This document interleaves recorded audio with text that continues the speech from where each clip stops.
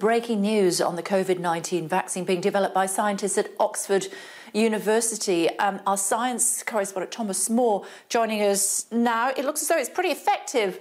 Thomas, good morning. Yes, indeed. It shows that if you give the vaccine in a particular way, that you can get 90% effectiveness across the board. And that is hugely exciting. And now what they're saying is that what you need to do is to give a half-strength first dose and then a full-strength second dose. So that leads to this 90% figure. Now, what they're saying is that by halving that first dose, not only do you make vaccine more effective, there's more of it to go round, which, of course, is going to be great news when everybody is clamoring for a vaccine to bring this pandemic to an end.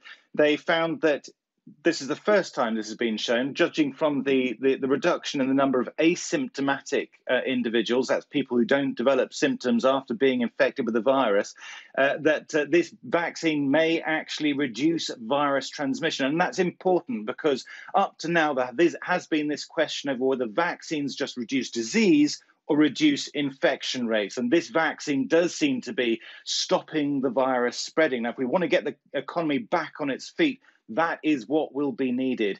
In terms of side effects, they're reporting that there were no hospitalized individuals following vaccination and no severe infections. So as far as they can tell, this vaccine is safe. They say that this is AstraZeneca saying that they have already begun large-scale manufacturing in 10 countries. So this can be rolled out as quickly as possible.